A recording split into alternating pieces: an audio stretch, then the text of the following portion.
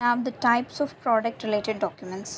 ఒక ప్రోడక్ట్ ఎఫెక్టివ్గా వర్క్ చేస్తుందని ఎలా చెప్పొచ్చు అంటే ఆ ప్రోడక్ట్ యొక్క ఫంక్షనాలిటీని డిస్క్రిప్షన్ని బేస్ చేసుకొని చెప్పొచ్చు. ప్రోడక్ట్ రిలేటెడ్ డాక్యుమెంట్స్ అనేవి సెవరల్ టైప్స్ ఉన్నాయి, which include product proposal document, engineering dairy, engineering drawings and schematics, బ్రౌచెస్, manuals, హ్యాండ్బుక్స్ related two designs and graphics, policies and procedures, product specification, product reviews, product press releases, product instructional guides, product related advertisements, product catalogs, product newsletters, product related reports, product circulars, and product memos. Rules for preparation of effective document. ఒక డాక్యుమెంట్ని prepare చేయడానికి ఏం రూల్స్ని follow అవ్వాలి? Document అనేది easy లాంగ్వేజ్లో ఉండాలి, like technical లాంగ్వేజెస్లో రాయకుండా easy language, like every user who is using it should understand the language. And second thing is minimal usage of technical terms in document. Readers అనే వాళ్ళకి టెక్నికల్ టర్మ్స్ కొన్ని అర్థం కావు. అజంప్షన్స్ని తగ్గియాలి, ఏ stepney skip చేయకూడదు. Document అనేది comprehensive ఉండాలి on all aspects of the product. డాక్యుమెంటేషన్ని సింపుల్గా like clear హెడ్డింగ్స్తో table ఫార్మాట్లో లైక్ లింక్స్ అలా ప్రొవైడ్ చేయాలి. ప్రోడక్ట్లో క్లియర్గా ఎక్స్ప్లెయిన్ చేయాలి, హౌ నెసెసరీ ఎగ్జాంపుల్స్ని మెన్షన్ చేయాలి ఇఫ్ నెసెసరీ. డాక్యుమెంట్స్ అనేది అప్ టు డేట్ ఉండాలి, it should not be like outdated. Documents అనేవి ఫర్దర్ ప్రాసెస్కి కాంట్రిబ్యూట్ అయ్యేలా ఉండాలి. ఇది ఈజీ ఉండాలి, లైక్ టైం వేస్టేజ్ అవ్వకుండా ఈజీగా ఫైండ్ చేసేలా ఉండాలి. Briefly one has to say what are the rules for preparation of effective document. ఒక ఎఫెక్టివ్ డాక్యుమెంట్ అనేది సింపుల్గా, క్లియర్గా, అప్రోప్రియేట్ లాంగ్వేజ్లో, అక్యురేట్గా, complete, readable, logical presented, short ఉండాలి అండ్ ఎఫెక్టివ్ ఉండాలి to understand by the end user. Next, PCB documentation. A printer circuit board documentation is an important thing, like electronic products ఉంటాయి కదా, వాటి డిజైనింగ్లో ఇది ఒక ఇంపార్టెంట్ రోల్ని ప్లే చేస్తుంది. Like ఒకరి ఐడియాని రియాలిటీలోకి తీసుకురావడానికి it really place a crucial role in that. ఈ డాక్యుమెంట్లో hardware dimensional drawings, bill of materials, circuit diagrams, layout file, component placement file, artwork, fabrication drawing, assembly drawings, instructions, etc. ఇవంతా దాంట్లో store అయి ఉంటాయి.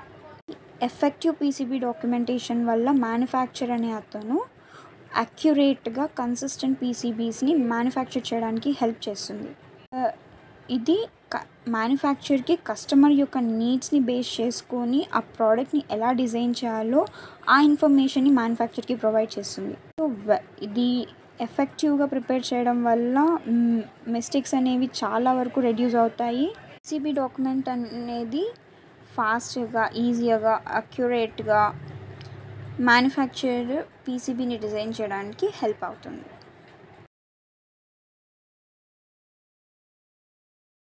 Assembly and fabrication related documentation for laminate grade.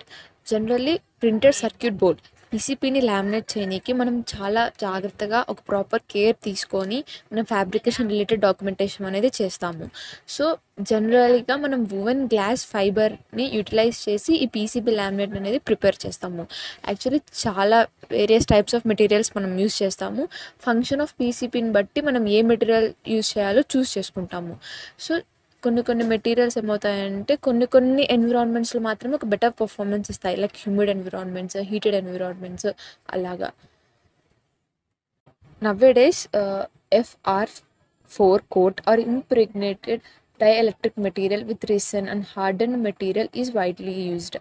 So ఇదేమవుతుందంటే copper ఫాయిల్తో కానీ electrically deposited బేస్తో కానీ laminate అయి cover అవుతుంది. So ఈ selected core material అనేది మనం according to panel size cut చేసి నీట్గా క్లీన్ చేసి కెమికల్ కానీ మెకానికల్గా కానీ మనకి యూస్ చేస్తారు. Proper removal of surface contamination కూడా మనకి చాలా essential. So the required pressure for lamination అనేది 200 pounds per square inch to 500 pounds per square inch. 180 degrees Celsius temperature అనేది రిక్వైర్డ్ అవుతుంది for lamination of epoxy. Finally laminates అనేవి థరోగా inspect అయ్యి ఏదైనా discrepancy అనాలమీ ఏదైనా ఉంటే దాన్ని మెజర్ చేసి as per requirements of the design దాన్ని డిజైన్ చేస్తారు.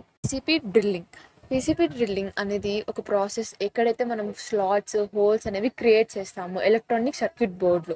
సో మనం బిఫోర్ అలా కాంపోనెంట్స్ అన్ని ప్లేస్ చేసే ముందు ఈ ప్రాసెస్ అనేది కంపల్సరీగా చేస్తుంది. సో ఇది ఒక పీసీపీ డ్రిల్ బిట్ అనేది యూస్ చేసి ఈ డ్రిల్లింగ్ ప్రాసెస్ అనేది జరుగుతుంది. మెయిన్లీ మనం కార్బైడ్ డ్రిల్ బిట్స్ని యూస్ చేస్తాము ఏవైతే డిఫరెంట్ సైజెస్లో అరేంజ్ అవుతాయి. ఈ బిట్స్ అనేవి చాలా స్మాలర్ సైజులో ఉంటాయి. లైక్ కాంపోనెంట్స్ ప్లేస్ చేసే దాని కంటే చాలా తక్కువ సైజులో ఉంటాయి. ఈ హోల్స్ అనేవి మనకి కెమికల్ మైలింగ్ కానీ ఎలక్ట్రోకెమికల్ ఇచ్చింగ్ మెథడ్ కానీ మెకానికల్ మెథడ్ కానీ like drilling punching laser cutting చాలా మెథడ్స్ యూస్ చేసి మనం ఈ హోల్స్ అనేవి క్రియేట్ అంతా అనేది మనకి బోర్డ్ షేప్ బోర్డ్ సైజ్ దాని మీద డిపెండ్ అయి ఉంటుంది. సో మనకి మెయిన్గా యూస్ చేసే డివైస్ వచ్చేసి కంప్యూటరైజ్డ్ న్యూమరికల్లీ కంట్రోల్డ్ మిషన్. ఈ మిషన్స్ అనేవి ఆప్టికల్గా కానీ డైరెక్ట్లీ కానీ CNC like computerised numerically controlled outputs నుంచి క్యాడ్ సిస్టమ్స్ నుంచి వస్తాయి.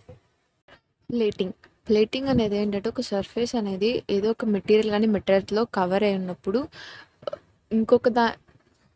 అది ఏదైనా కండక్టివ్ సర్ఫేస్ మీద డిపాజిటెడ్ అయినప్పుడు ఆ ప్రాసెస్ని మనం ప్లేటింగ్ అంటాం. సో ఈ ప్లేటింగ్ అనేది చాలా ఇంపార్టెంట్ అండ్ క్రూషియల్ కాన్సెప్ట్ అనమాట మన మోడర్న్ టెక్నాలజీకి. దీనివల్ల మనకి చాలా బెనిఫిట్స్ వస్తాయి like inhibiting corrosion, కండక్టబిలిటీ, improving wear, boosting సోల్జరబిలిటీ, reducing friction, heat resistance and hardening the material. ఈ ప్లేటింగ్ వల్ల ఏమవుతుందంటే మన మెటీరియల్ యొక్క క్వాలిటీని పర్ఫార్మెన్స్ని ర్యాపిడ్గా చేంజ్ చేసేస్తుంది. ఈ ప్లేటింగ్ అనేది చాలా వేరియస్ లైక్ నానో టెక్నాలజీలో చాలా అప్లికేషన్స్ ఉంటాయి. మనకి చాలా టైప్స్ ఆఫ్ ప్లేటింగ్ అనేవి ఉంటాయి like electro plating, copper plating, electroless plating, gold plating, silver plating. మనకి electro plating like application areas అంటే మనకి aerospace, food, ఫార్మటికల్ industries, plastic manufacturing industries అలా వస్తాయి. బేర్ బోర్డ్ టెస్టింగ్ మనకి పీసీబీని టెస్ట్ చేయడం అనేది చాలా క్రూషియల్ పని అనమాట. లైక్ కాంపోనెంట్స్ అన్ని అసెంబ్లింగ్ చేయకముందు మనం ఈ ప్రాసెస్ అనేది కంప్లీట్ చేయాలి. ద టెస్టింగ్ ట్రాక్ కంటిన్యూటీ పీసీబీలో ద్వారా జరుగుతుంది as per circuit diagram. So ఈ ప్రాసెస్ని మనం బేర్ బోర్డ్ టెస్టింగ్ అంటాం. మనకి high density PBC failure rates అనేవి ఎక్కువ ఇంక్రీజ్ అవుతూ ఉంటాయి అన్నమాట. లైక్ టోటల్ క్రిటికల్ సర్క్యూటే ఫెయిల్యూర్ అయిపోతుంది. సో ఇట్లా సర్క్యూట్ ఫెయిల్యూర్స్ అనేవి చాలా ఇంక్రీజ్ అవుతూ ఉంటాయి. సో ఇవి ఇంక్రీజ్ అవ్వడం వల్ల ఓవరాల్ కాస్ట్ అనేది ఇంక్రీజ్ అవుతుంది. సో ఇట్లాంటి ప్రాబ్లమ్స్ అన్నిటిని మనం అవాయిడ్ చేయడానికి ఈ బేర్ బోర్డ్ టెస్టింగ్ అనేది మనం పీసీబీలో కంపల్సరీ చేస్తాము. మనకి వేరియస్ ఎక్స్పెన్సివ్ ఎలక్ట్రానిక్ కాంపోనెంట్స్ అన్నిటిని అసెంబుల్ చేస్తాం లైక్ డిఫెక్టివ్ పీబీస్ మీద. సో ఇది వేస్టేజ్ ఆఫ్ మెటీరియల్, టైమ్, లేబరే కాదు మన ఓవరాల్ కాస్ట్ డ్యూ కూడా చేస్తుంది అనమాట, ఇంక్రీజ్ చేస్తుంది, మనకు ఫెయిల్యూర్ వైపుకే వెళ్తుంది. సో ఇట్లాంటి ఫెయిల్యూర్స్ అన్ని డిక్రీజ్ చేయడానికి ఒక comprehensive bear board electrical test specification అనేది చాలా హెల్ప్ఫుల్గా ఉంటుంది.